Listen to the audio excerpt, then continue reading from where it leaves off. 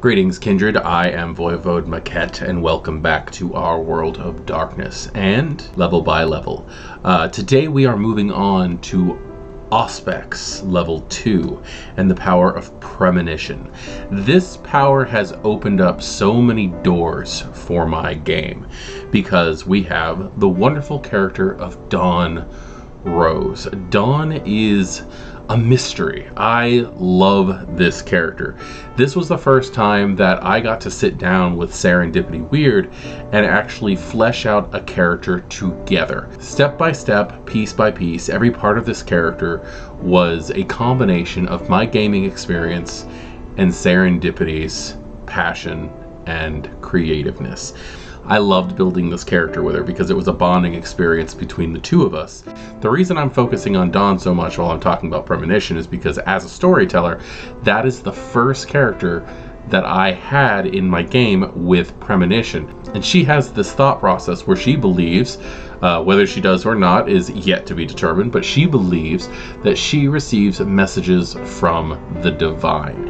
And since she actually purchased the Premonition power of Auspex, we've been using that as the mechanics for how she gets her messages, and it has worked out so well. For those of you who watch the Thicker Than Water recap, I'm sure you've seen some of the cinematics I do with Dawn's dreams and things like that. Those are all based off of her premonitions. So my thoughts aside, let's go ahead and take a look at what the book has to say about the power. The vampire experiences flashes of insight. This may take the form of raised hackles, sudden inspiration, or even vivid visions. While never too precise, these visions can nudge a vampire out of harm's way or reveal a truth previously overlooked. I love how vague that is, and I think when you come to psychic gifts and psychism powers and the like, it really does need to be vague. This really reminds me of the merit from the old system's danger sense, where you couldn't be snuck up on. And I think it goes a little bit more in depth than danger sense, though, because it does come with the concept of visions. This is the kind of thing that I was talking about when I mentioned when we did heightened senses, that the person got sudden flashes of insight and an almost ESP. This is the kind of thing that used to be bunched together in heightened senses, but was massively overlooked. And I'm so glad that Premonition has its own place now. Now, also in older editions, there was a power for elders called clairvoyance, and it effectively did the same thing as this, but it was a lot more overpowered, and it also let you read surface thoughts and things like that of people in the room, which really made having that character in the game unbearable, because you had to stop the scene just to talk about what every single person was thinking at the same time. And with that one, what I used to do is actually pause the scene and have everybody say what they were thinking at the exact same time, so that the person who was using the power wouldn't be able to really catch on to what was going on. The cost of Premonition is free or a rouse check. And I love the fact that there is a free or. The free is if the storyteller decides that they're going to pounce on you with something, such as when Dawn receives visions from God. The rouse check portion of it is if you decide to induce a premonition by concentrating on something, almost like Spirit's touch without needing to actually touch something. The dice pool is resolve plus Auspex, which makes a lot of sense because resolve is your willpower, in effect. Resolve plus composure equals your willpower.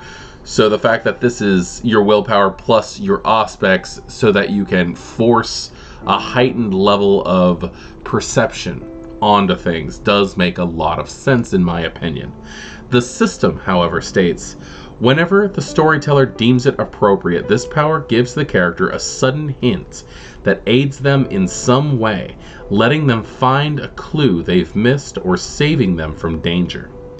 Whether it gives the character a sudden vision of themselves walking into a trap an inviting red glow over the second right turn during a chase, or a brief flash of a skeleton beneath the floorboards of the Prince's Haven.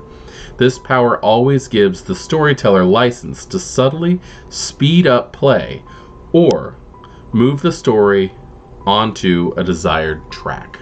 The suggested limit is 1 per scene, even if more than one character has premonition. Now, the user can also provoke a premonition by focusing on a subject, making a rouse check, and rolling resolve plus Auspex. The number of successes rolled determines the level of insight on the subject, if any. In my opinion, I think that was a later addition. I think that this was originally a completely passive power, but I mean, as a storyteller, I will completely admit that sometimes I forget that this is an option in my game. I have gotten a lot better as an ST when we're in a scene and people start getting stuck, because sometimes as storytellers we do tend to bury the lead a little deep when it comes to stories, and giving somebody a little bit of information or how they can find a clue can kind of help sometimes. Having premonition in your game is such a gift for storytellers because it helps you to be able to push stories into the right direction. And if your storyteller does tend to forget that passive disciplines such as this exist during a game, you can always provoke it yourself as a player with that resolve plus Auspex test, which I think is very, very helpful. The duration is passive, so it's either going to be popping up when the storyteller seems worthy, or if you specifically need insight of your own, then by all means use it. This is just a discipline of complete help, in my opinion, for the way games can get stagnant and stuck in certain scenes sometimes. If you feel as a storyteller that you're in the middle of a scene, then perhaps you need to take into consideration whether or not your characters have this, or maybe an NPC should, just in case. Or if you're a player and you feel like you're having issues, but you know the subject matter, you might want to sit down, close your eyes, and make that resolve plus Auspex check. So with the advent of V5 and our gaming arsenal, what uses of premonition have come up in your experiences? I would like to know exactly if you've used premonition before, how you've used it, where it's come in handy with both storytellers and players. I am Voivode Maquette. This has been a look into premonition and the inner workings of this second level Auspex powers. Thank you for joining me. Class dismissed.